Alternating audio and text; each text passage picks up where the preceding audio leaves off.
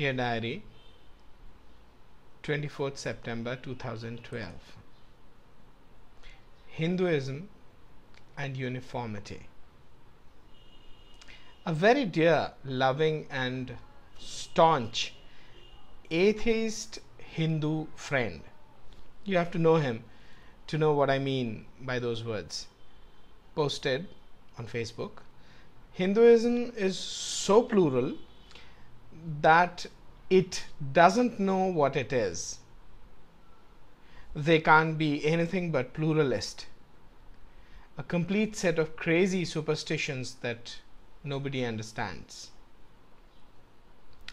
There's a strong element of truth in what he said. However, I cannot put myself down on his side of the argument here. I'm very clear that Sam Harris is right when he says, paraphrasing, that all dogmas are not equally evil. Thus, I cannot accept running down of Hinduism's plurality, though I do have problems with many other aspects of Hinduism. My response to him. But dear, Hinduism cannot know. Knowledge is the preserve of individuals, and only through them of the collective.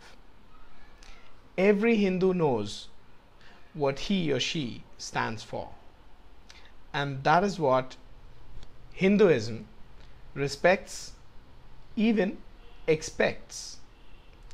True, this would mean that those who do not bother to or cannot think much are left with a complete set of crazy superstitions. But why should they or anyone else worry about it?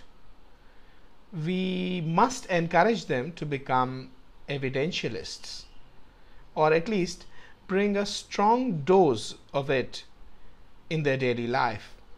But apart from that, where is the problem?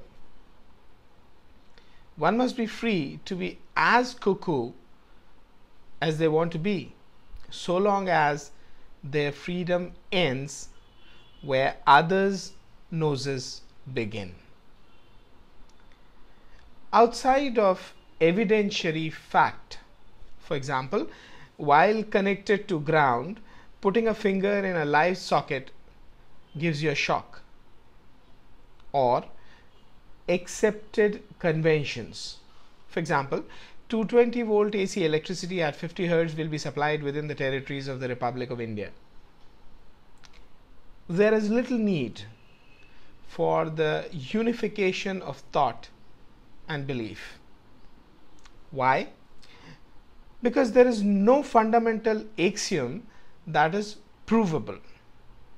Not that Muhammad was God's prophet, not that Jesus was the Son of God, not that there actually is a trinity of gods sitting somewhere in the clouds, not even actually that the material universe is all there is to existence, but that last presumption is different in the sense that it is the only one necessary to keep living a life, the only kind of life that we so far know, desire to, and can live. For this same reason of non-availability of proofs for the fundamental axioms of any thought system, some wise Hindu person said that Hinduism has 33 crore, that's 330 million gods. I am quite willing to pretend that this statement came around when the population of undivided India, or the population of Hindus, or the total world population, or a figure tending to infinity in people's minds was 33 crore. Quite simply, it says that every person is their own God and free to accept that responsibility or refuse that, and call any other entity their God. This was an impossibly empowering and responsible concept for the foolish Abrahamized elite.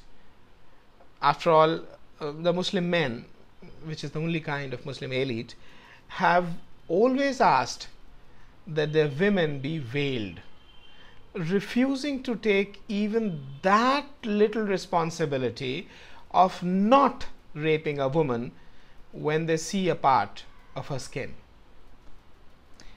Similarly, the Judeo-Christian elite have always believed that our only home, our planet, is a gift from their non-existent God to exploit it the way they want it.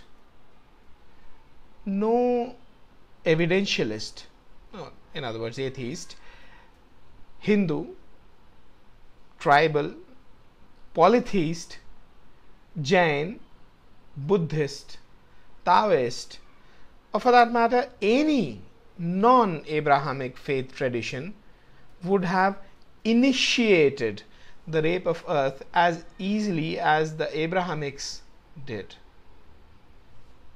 For Abrahamics, read Judeo-Christian, but Islamists have not ecologically raped the earth as much merely because they were busy raping their own brains in the interregnum. Unfortunately, some Hindus, overawed by the powers that Abrahamification brings with it, chose to deny the real strength of Hinduism and started the project of Abrahamizing Hinduism. You know, Hindutva and stuff. Hinduism, on the other hand, is the living proof that the Jain philosophies of Anekantvad and Syadavad work. By that token alone, Hinduism could be deemed a thought system worth treasuring. Of course, in view of the fact that the thought systems that we do treasure are almost all non-evidentialist. But why? Why should Anekantvad and Syadavad be worth treasuring, or a living example of those principles, those philosophies be worth treasuring? Because let us be under no impression that it is the uniformity of the human species that is responsible for our success on this planet. No, it has always been our mavericks that have opened doors for us, which the vast, uniform, I might say, majority did not see existing even when opened for them. Uniformists are the baggage that pioneers carry.